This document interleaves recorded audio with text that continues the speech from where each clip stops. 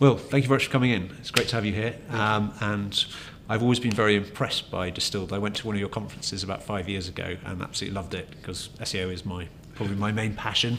And what was amazing about Distilled is how quickly you became the thought leaders in the SEO space. So can you talk on thought leadership as how you got there? Well, thank you. I appreciate that.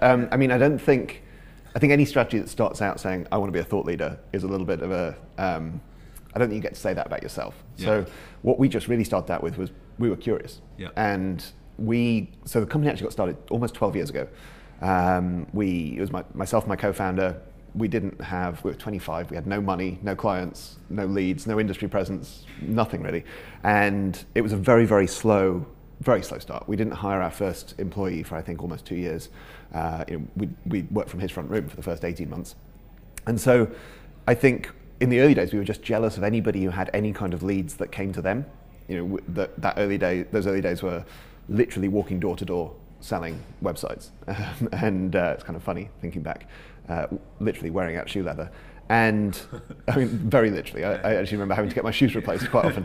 Going to the cobbler quite often. Yes, exactly. And so I think we started out curious. Yeah. We wanted to learn, yeah. And we needed to learn on behalf of our clients who we were building websites for at that point. And back in 2006, 2007, Google was the only real channel before Twitter, before Facebook newsfeed. So we started just learning. We thought there must be secrets we didn't know. And we started from kind of reading everything we could, working from first principles. And I think that's one of the, probably, if we're looking at the kind of tips-based side of how we got to where we are now, I think that's one of them, is first principles being really important. Elon Musk talks about this, kind of trying to figure things out from the ground up, essentially, how must this work? Yeah. So imagine you were building a search engine, how would you build it? Yeah. And you don't have to do that in a vacuum, you don't have to invent everything. You can read how they did it, but you can also start to think, well, should this work? Where's it going to go? Yeah. If I was seeing these challenges or these attacks, so thinking about 2008, 2009, the internet is filling up with content farms, and they're ranking for every long tail query under the sun. And you can see this problem rising for Google. You can see it growing. Yeah. And you're trying to figure out what are they going to do about it, and you can work some of that out for yourself. You can see some signs, you can read bits, you put it all together, and you can come up with. And this was one of our kind of nice breakthroughs in that kind of era, was we were talking to our clients about the Panda update. Yeah. We weren't calling it that, of course, before there was anything like that. We said this is coming, and you've got to watch out for it. So in fact, I was speaking to a journalist yesterday, or the day before, about the problems Google's having with voice search and the one box answers. Mm-hmm. So with the rise of fake news and the kind of current polarized political environment and all this kind of thing, there's been a lot of coverage recently about the challenge Google is having, where if you search certain controversial things, Google will give you a single canonical answer that is absolute nonsense, that they've pulled from some fake news site somewhere. And there's always been stuff that isn't true in Google. Yeah. But I think it was much less of a big deal, much less of a problem for them when it was 1 of 10, and there were all of the rebuttals and everything else was there. But especially if you're looking at something like Google Home, where you ask a question, you get a single answer back, and Google is almost saying, it's almost coming with the weight of Google. It's almost coming and saying, Google thinks. It must be true. And I think it's going to be a really big problem for them. And so, again, we're trying to figure out, what from first principles, what do you do in that situation? Yeah. And I think the answer is you massively dial up the trust you have to have in a website before it can be the one box answer. Google's done a ton of research on this, trying to pick apart those different kinds of untruths, because there's facts that are just wrong, there's things that are controversial, there's deliberately misleading stuff, there's stuff that's just politically skewed or biased. Like, they're all different kinds of problem, and so I think you need to take different approaches in different areas, and I mean there is a lot of research on it, and we can link out some of that stuff, but nobody's cracked it. And the big problem, and I think Facebook has this problem as well, is if you're going to be a metrics-driven organization, whether you're Google or whether you're Facebook, the problem is people. Yeah, I know, exactly. Right? The problem is that people actually like fake news more than they like real news, because real news is challenging. It doesn't always agree with you. You don't always agree with it. You dislike it. Whereas fake news is like, it makes you feel all kind of, I've always been right about everything, and this completely confirms all my biases. And so I think the big challenge they're going to face is actually, to do better at this, they have to disappoint their users. Yeah. And the big danger is, what if the organization that wins is the one that doesn't disappoint its users, and therefore just makes them feel stuck in their little filter bubble and hearing what they already believe. But I can see it's a vicious circle, isn't it? It's a vicious circle because you get sort of Facebook, as the more people share those articles to the demographics that are very similar to them, the greater the virality of that content, and the more successful Facebook is. So it's a huge problem for both of them. I am optimistic. I'm optimistic generally about everything, really. But I think that we probably will make a lot of progress in the next months and years. But I think it is a really big problem for both organisations. One other question I've got is, obviously you are one of the Britain's probably leading thought leaders in SEO. Can you talk to me about what the future of search holds? The big one at a company-wide level is the growth of machine learning. So Google, under Sundar, becoming machine learning first, and with I was going to say, with the replacement of Amit by John Giannandrea. So Amit Singhal was the head of search at Google, and famously didn't really like machine learning in organic search. He wanted an algorithm that was explainable. He wanted his engineers to be able to tell you why a given website ranked better than another one. And so although they used machine learning in paid search, they'd always kind of kept it to the periphery of organic search. So it was single ranking factors like Panda or Penguin that were kind of coming in, but it wasn't the whole thing. And my thesis had been that there was this line that you could draw through his replacement. So Sundar replaced him with John Giannandrea, who previously ran the machine learning division at Google. And you can see the rise of machine learning, and Sundar is a huge machine learning advocate. That's become slightly muddied, just as we've learned in the last couple of weeks, that actually Amit was forced out of Google following some kind of allegations around some kind of discrimination, some kind of, we don't know all the details really, but he was hired at Uber and has recently been fired from Uber, and in the process of that it came out that actually he was pushed out of Google. So maybe it's not as simple and cut and dry as it first seemed, but nonetheless the point stands that machine learning is hugely on the rise at Google. Sundar's a big advocate of it, and their capabilities are just coming on in leaps and bounds. There was an article in the New York Times magazine in December that talked about Google Translate. It was about a whole load of stuff about artificial intelligence, but there was this anecdote about Google Translate, which had been built over a decade, hundreds of engineers, many man years of engineering work, and that they'd had this idea: could we use machine learning instead? And they kind of said, maybe 2 or 3 years, maybe we could replace 2 or 3 years' work, maybe we could replace this. And Jeff Dean, who's a kind of legendary engineer at Google, said, I think we can do it in a year. And the head of Translate didn't want to be the one who told Jeff Dean he couldn't do something, and said, fine, off you go. A team of 3 engineers came back in a month with not only something that was better than the existing Google Translate, but the amount it was better was it was a bigger improvement in that time than they'd made in the entire 10 previous years of work. So the speed that machine learning is getting better is incredible. And so I think that's the big story. Everything else comes from that, because what that means is the results are going to get better. But they're also going to become more magical, more mysterious. How on earth did Google know that was what I was looking for? They'll be more personalized, more individual, they'll take into account all kinds of other environmental factors or history or whatever else has been going on with you. And so, but they'll also become less explainable. So both as marketers and even to Google engineers themselves, it'll be harder to say, like, why is this particular site the right answer for this particular query? And so that's leading to a lot of our, at a kind of strategic level at Distilled, one of our big investments is into split testing in SEO. Have you launched a split testing product, or are you about to launch a split testing product? Yes, it's live, it exists. It's at distilledodn.com. We called it the ODN, the Optimization Delivery Network, because it deploys much like a CDN, like a content delivery network. Because this is a kind of a different approach than, so I mean, you've probably done split testing for conversion rate optimization, user experience testing, those kind of things. It's different to that, because when you do those kind of tests, you're deploying them in the browser and you're splitting the users. So you're saying, okay, let's take, the simplest version is you take a page, create 2 versions, show half your audience, one version, show the other half, the other version, and see which one converts better. And that's typically done with JavaScript in the browser. that doesn't work for testing the performance in search, because there's only really one Googlebot.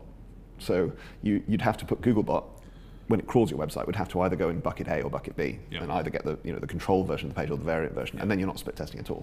So the way that SEO split testing works is, instead of splitting the users, you split the pages. So it only works on big sites, really. And so large e-commerce sites, big job sites, big travel sites, anything with a lot of similar pages, essentially. And what you do is you take a change that you think you want to make, and you change some percentage of the pages, and you don't apply the enhancement to the other pages, and you keep them back as a control group. And then as Google kind of recrawls and reindexes your site, you look at the performance of the control group relative to the pages that got the enhancement. So a simple example would be adding structured data to product pages on an e-commerce site, for example, and you just add it to some of those pages and see if they rank better, see if they get better click-through rates, see if they get more organic search traffic than the and so is that integrated at what sort of level? Is it integrated at the CMS level, so it's JavaScript level, or sort of like it is server-side, but it doesn't rely on what the CMS looks like. This is why it deploys like a content delivery network. So where a CDN, the user comes in, instead of hitting your web server directly, they hit the content delivery network on the outside, which refers to your web server. We sit in between, essentially. And that means that we get to control the HTML that is returned. And so as far as a user or Google is concerned, you've made the actual change on your website.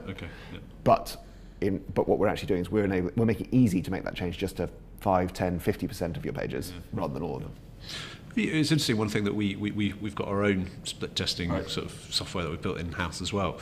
And one thing that we found on the traditional packages of conversion rate testing is actually the latency that JavaScript latency. It actually slows down the page a bit. Is that something that your thing resolves because of these? There's different kinds of issues. So we don't cause any slowness in the browser, because of course what's returned is just regular HTML. We do sit in that network flow, but because we're inside the CDN, it's fairly minimal. So we've got some super fast sites on it. So I think the fastest one we've measured is we're returning the entire page in 73 milliseconds or something, where Google's guidelines are 200 is a fast site. So we can be super fast even with our stuff in place.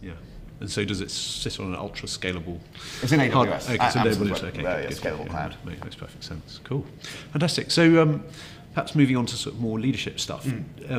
So tell me a bit about the size of your organisation and when, because I know one thing you've done.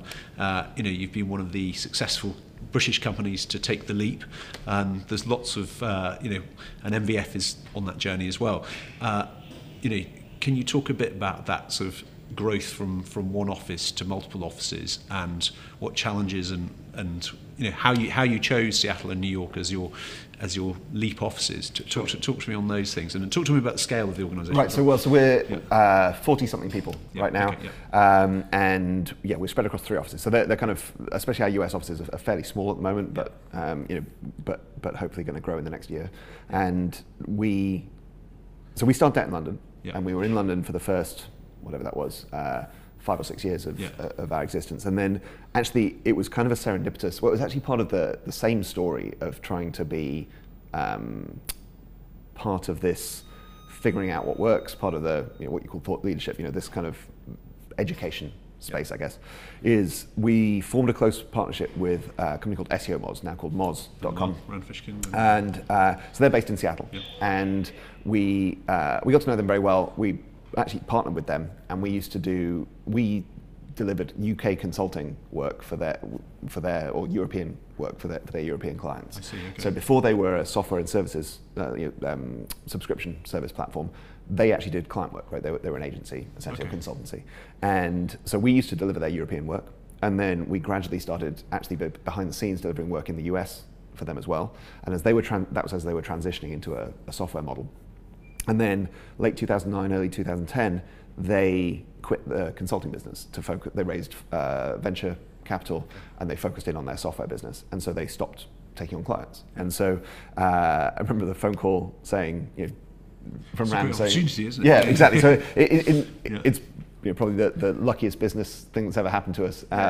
But it came out of that same effort of producing content, trying to figure out where the industry was going. All of that stuff was how we formed that relationship in the first place. So I think somebody talks about being lucky as increasing your surface area of serendipity. The more you do, the more areas you have people, that you get those opportunities coming in through. So yeah, it happened. Rand said, "Do you want to come out to Seattle and open an office?"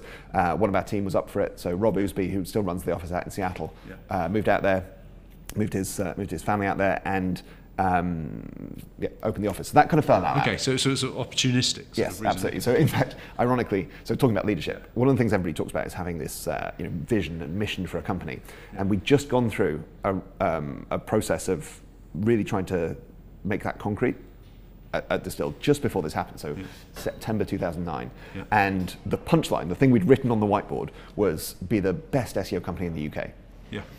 Right, we're going to focus in on the UK. This is our thing. This is our mission. And then Rand phones up and says, "Do you want to come to America?" And we were like, "Yeah, sure, forget that. Yeah, let's do that." So I think UK and America. And America. And so little asterisk. And so so we ended up in Seattle, and then that was great. And because we had this relationship with Moz, they were passing us new leads and so forth. That was kind of actually the growth side was easy in the early years.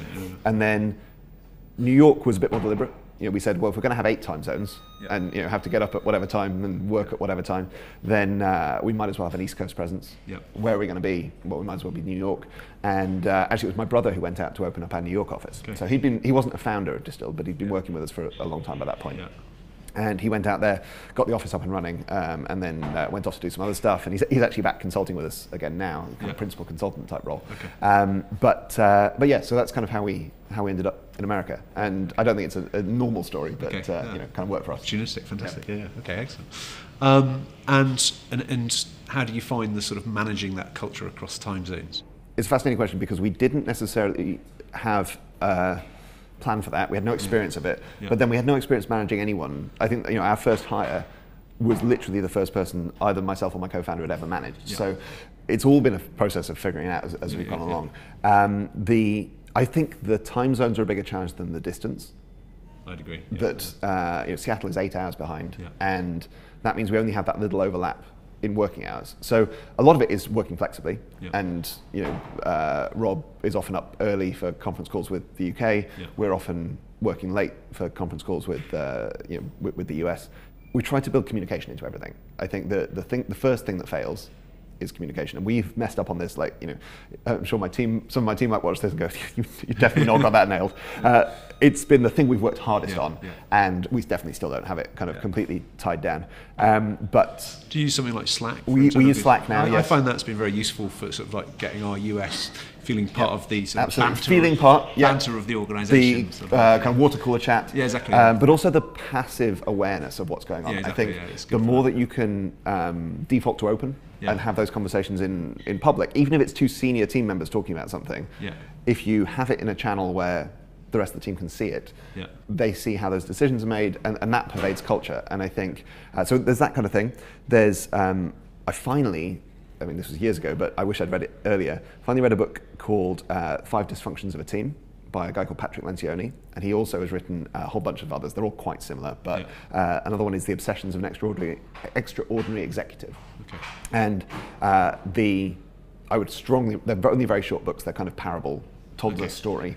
They're very easy reading, and I would very strongly recommend them to anybody in any kind of management or leadership role. And they were actually recommended to me by an ex-client who's now a close friend. And there's a few things in there, but one thing that sticks with me is the way you bake culture into an organization. And so one of the obsessions of the extraordinary executive in this book is tying all decisions back to your core values. And they're not just things that you write somewhere, but you refer back to them all the time. And so we've tried to bake that into everything from hiring to promoting to all those kind of organizational decisions. So for example, when we're hiring, one of the changes we made was to say, instead of, it's very easy to interview someone, a couple of you interview someone, they leave, you go straight back in the room and start talking about them, right? I'm sure that many people who've interviewed have had that experience. But that's unstructured, means that you don't have kind of coherency about how different people do things. And we were worried that it could lead to kind of groupthink and just hiring people like us and whatever. So we instituted a post-interview process where you don't go and talk to the person you interviewed alongside. you both separately go back to your desks and you write up your notes. And you write it into a form that explicitly references our core values. So you're rating the interviewee based on, in our case, what do you think of that communication? Because excellent communication is one of our kind of core values.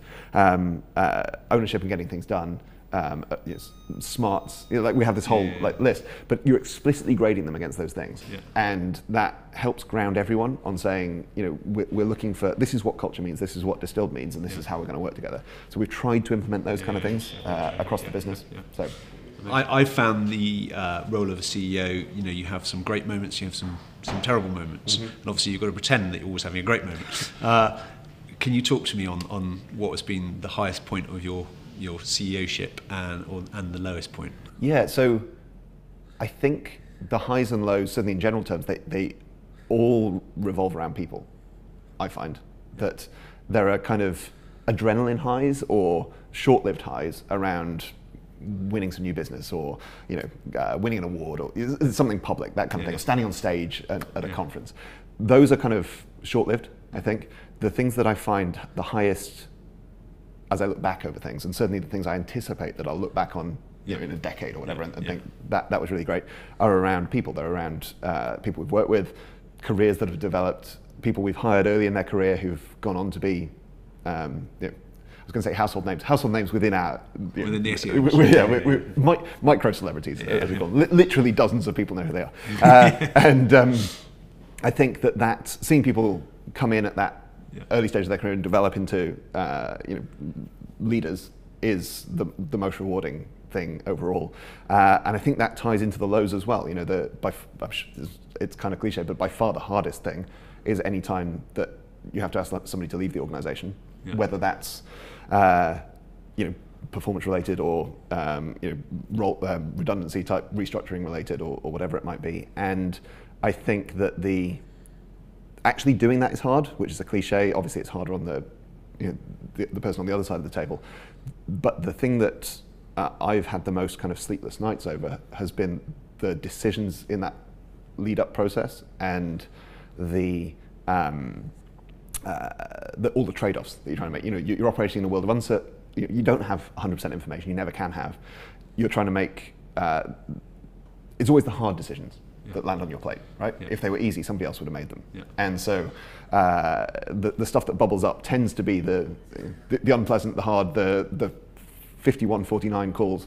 And I think that another Lencioni book is all about, I can't remember the exact title, but it's to do with being a CEO basically. And one of the temptations of a CEO. And one of the temptations, he basically says, everybody will have some combination of these. And my one is what he calls the temptation to be right.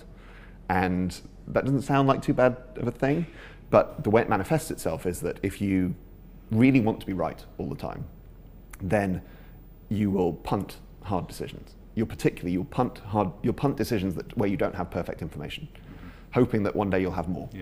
But often that is the worst decision you could make, because a poor plan, whatever the phrase is, a poor plan executed strongly now is better than the perfect plan executed later.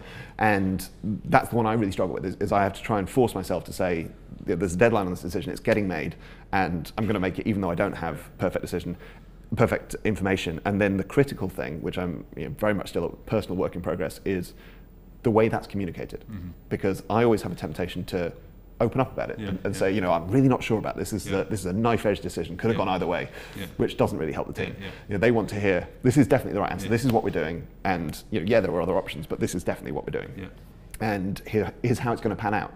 And the temptation not to be wrong is I have this temptation to couch that stuff in vague terms. So I'll talk about being bigger or being better or being whatever, which is fine. It's directional. Whereas I think the argument goes that the strongest leaders can say, we're going to be plus 20% in the next quarter. We're going to do this. We're going to do that, and there'll be very concrete things, and they'll be time-based, and they'll be specific, and they'll be wrong, right? Because it won't be plus 20%, of course. It'll be plus 15 or plus 25, and that the argument that I'm trying to work through is this: I need to get over that, and then communicate along the way. And then you can revise that. You can revise the plan, revise the estimate, revise whatever it is. But that the concreteness helps in that communication, and that's something I'm trying to learn. Yeah. It's interesting. You seem to, you obviously have lots of influences on your, how you've developed as a CEO. Can you talk to me on where you get your input? I found that sort of there's certain other CEOs that I've learned a lot from. I tend to be less book focused and more finding other CEOs who I really sort of like can get great ideas from. Where do you pick up your CEO learnings from, I guess, other than just being a CEO and doing it? A bit of both. So I love reading, and I read a lot of non-fiction of all kinds, and I particularly like biographies because I find that. So I hated history at school. I did maths, physics, chemistry, very, very sciencey maths kind of stuff. Dropped history at the first possible opportunity. Hated the way it was taught. Now fascinated by it. Would love to do a kind of a grown-up course in certain kinds of history because I think that it's the humanity of it that never came through in the way I was taught it, certainly. But now reading how real people struggled with hard decisions.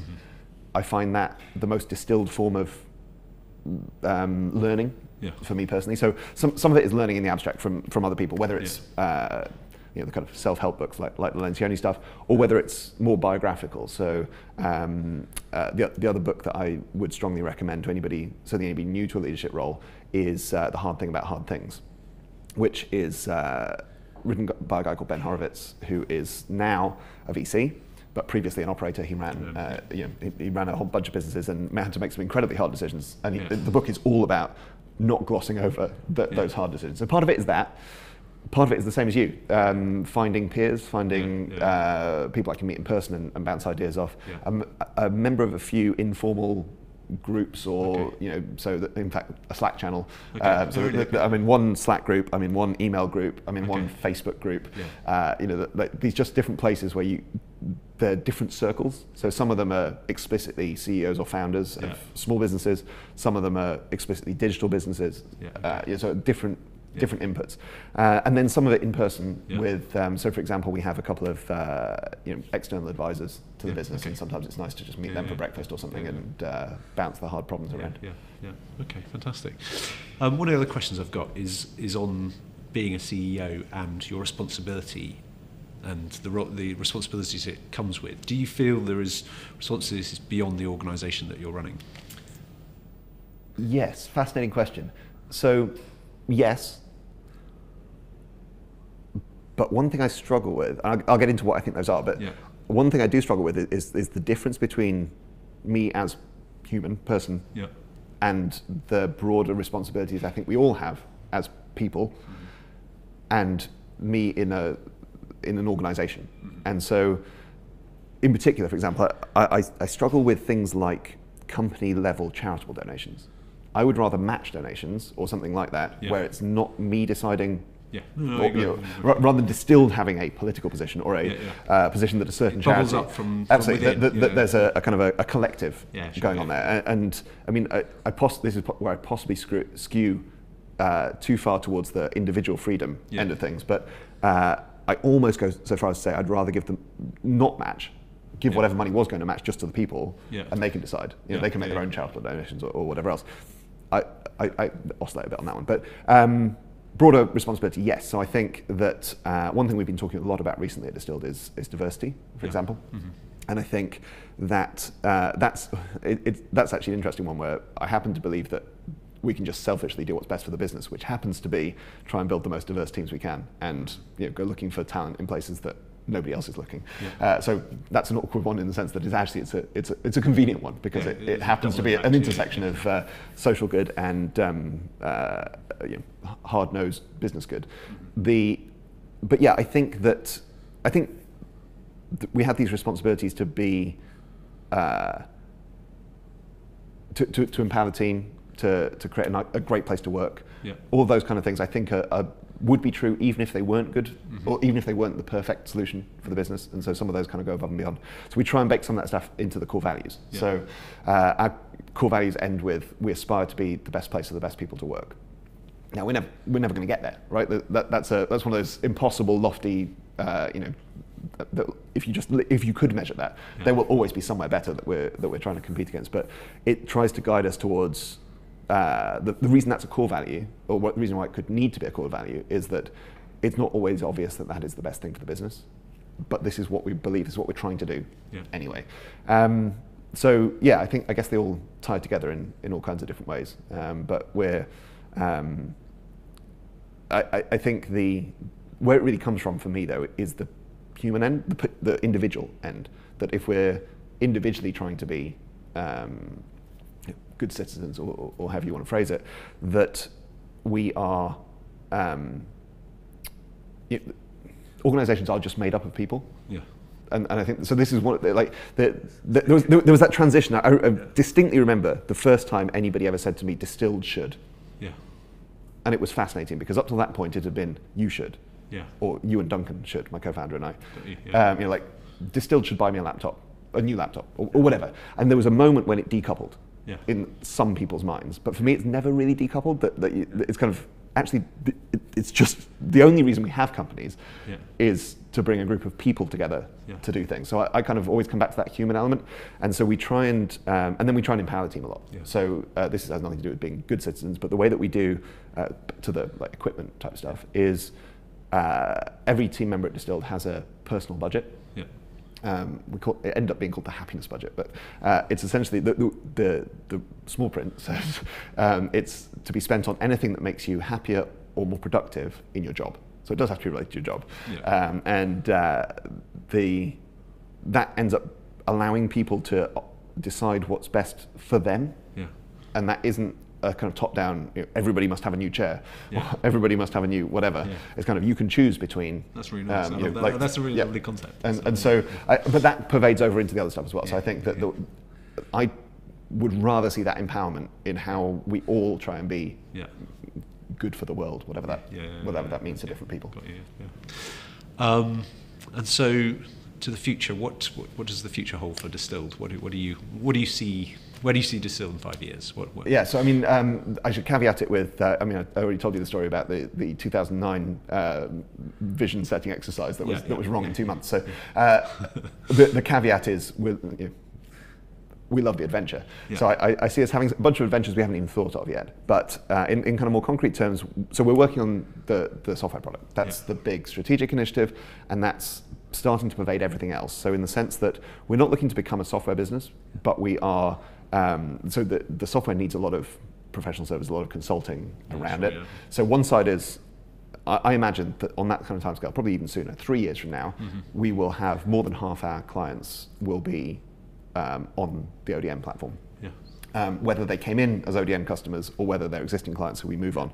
And the reason for that is that differentiates us. That we're, not only are we running these tests that other agencies aren't, but when we have this in place for our clients, we're able to be more effective and get more things done and just get better results fundamentally.